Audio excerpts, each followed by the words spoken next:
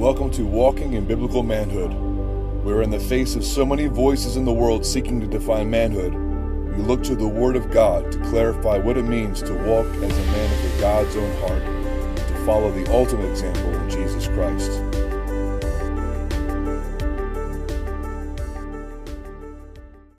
Grace and peace to you, brothers. This is Wade, just doing a supplement here on the Walking in Biblical Manhood. And first of all, I want to thank all of you who have supported this, have watched, have joined us. We've hit just about the 5,000 mark as far as Spotify, iTunes, and YouTube for those that have tuned in and watched or listened to the testimonies or to the episodes with Bob, Scott, and I. So thank you for all those of you who have joined us. It's been an honor and a privilege. We pray you've been edified, encouraged, and strengthened in your faith.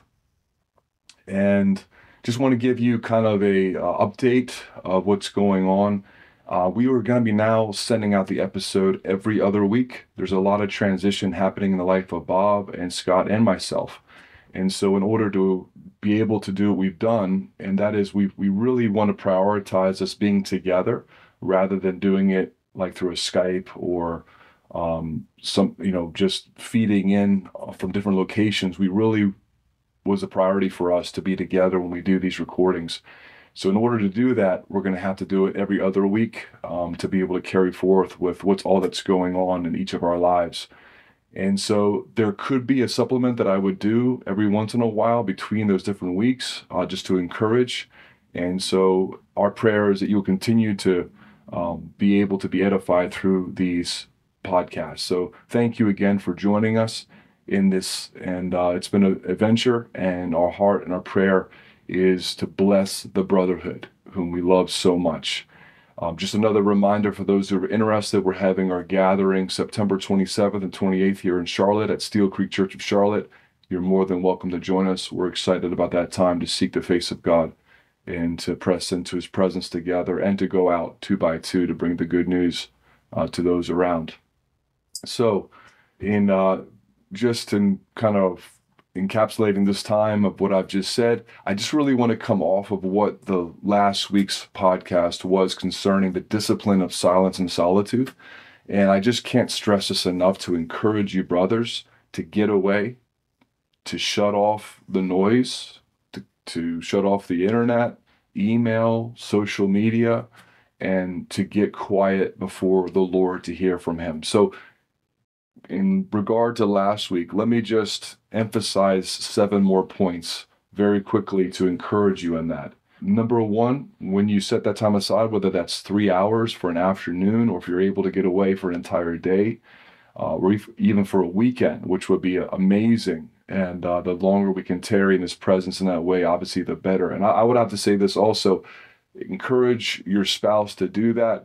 I believe they're going to see the benefit of it. They're going to be blessed because of your being in the presence of God, and they'll be more apt and to encourage you to go back and to do it again as that door opens, and as you prioritize and schedule it as well. I would encourage at least once a month. I'm not talking about quiet time. I'm talking about more extended time to have that time. So let me just encourage you with these quick points. Number 1, enter his gates with thanksgiving. When you do that, just take time to really count your blessings and name them one by one. Take time to really give thanks in what the Lord has done in your life, and really come into that place. As the Bible says, enter his gates with thanksgiving. Second of all, I would encourage you to sing.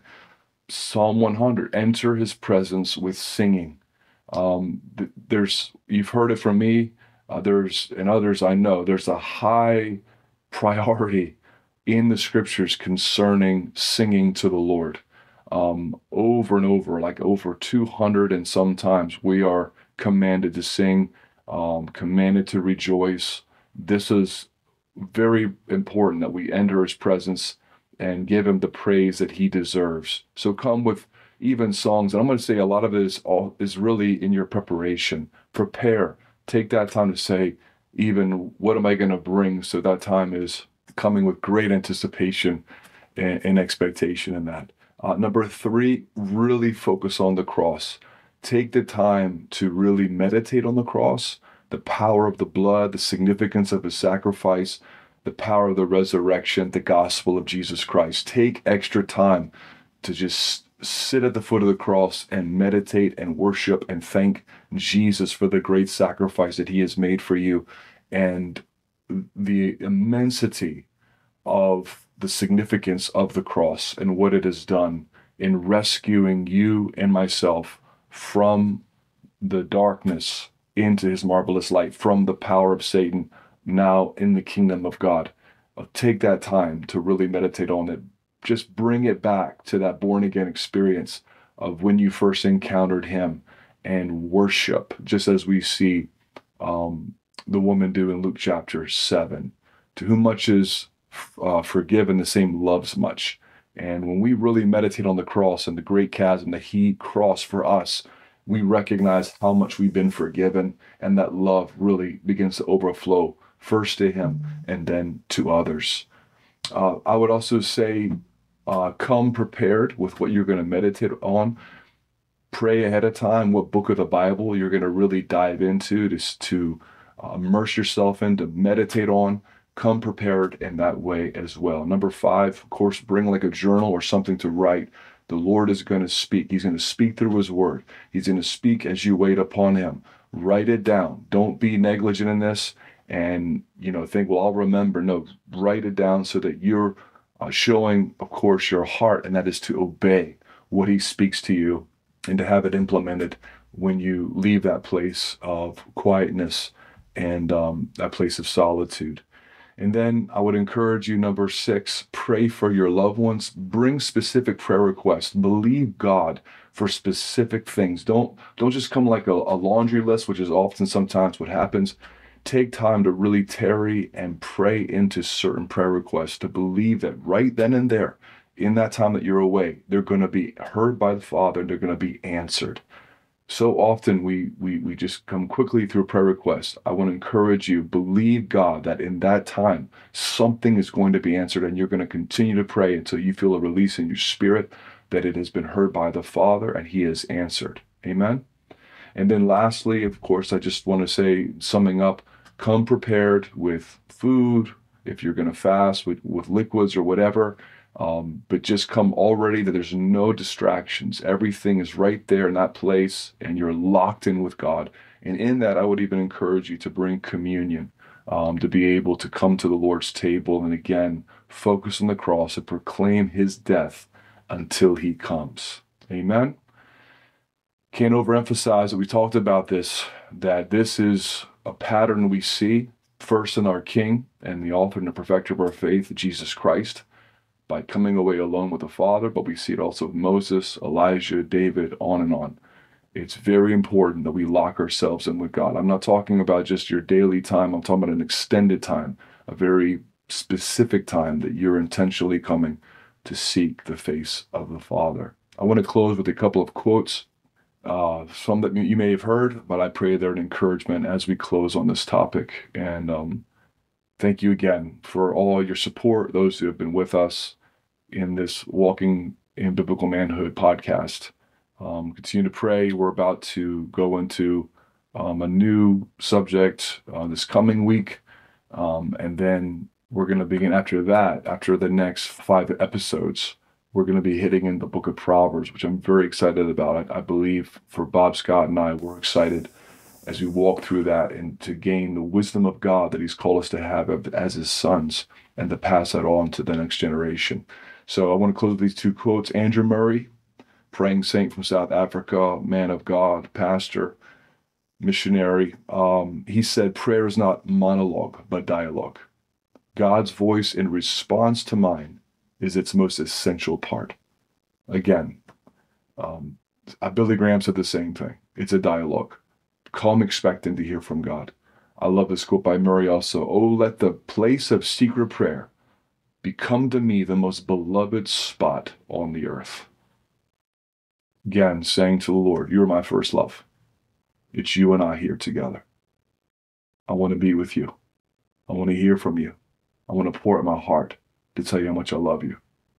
And come with that and show him, prioritize him, Show him how much he means to you, and watch him draw near to you as he promised as you draw near to him. Lastly, this quote by E.M. Bounds: "The goal of prayer is the ear of God, a goal that can only be reached by patient and continuous waiting upon him, pouring out our heart to him and permitting him to speak to us. Only by so doing can we expect to know him. And as we come to know him better, we shall spend more time in his presence and find that presence a constant and ever-increasing delight." And that is the truth. It will continue to increase and become with that expectancy, but it takes patience. The Lord is not like our fast food culture and society. He is and deserves us to wait upon him, showing that we prioritize him in humility and in honor to him, not in him being treated like some kind of a genie in the sky or some kind of a vending machine. But he is the eternal, almighty God. He is our Heavenly Father through the blood of Christ, and he deserves our undevoted attention in that time. And thanks be to him for what he has done for us through his Son, Jesus Christ, and calling us to be his children, and on top of that, to be indwelt by the power of the Holy Spirit, the presence of the third person of the Godhead. Amen. Blessings on you all. Grace and peace be multiplied to you. May your time be rich, filled with his peace and joy overflowing, vision released, insight, counsel, knowledge, revelation given to you, that you will never be the same again. And may you encourage others to go and do likewise in the body of Christ. Never before do we need to have this time locked in with God. The days are dark, and all the more that we should be abiding in him and his light shining through us. Amen. God bless you all. Love you all in the name of Jesus.